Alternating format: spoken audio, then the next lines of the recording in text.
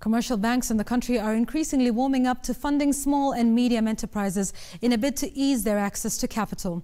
Many banks are fighting to meet central bank's requirement of ensuring that a minimum of 20% of their lending goes to this sector.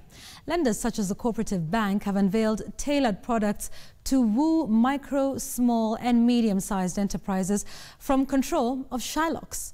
Earlier this year, Cooperative Bank partnered with IFC in a deal that enabled it to access a 15.2 billion shillings kitty for onward lending to Kenyan MSMEs.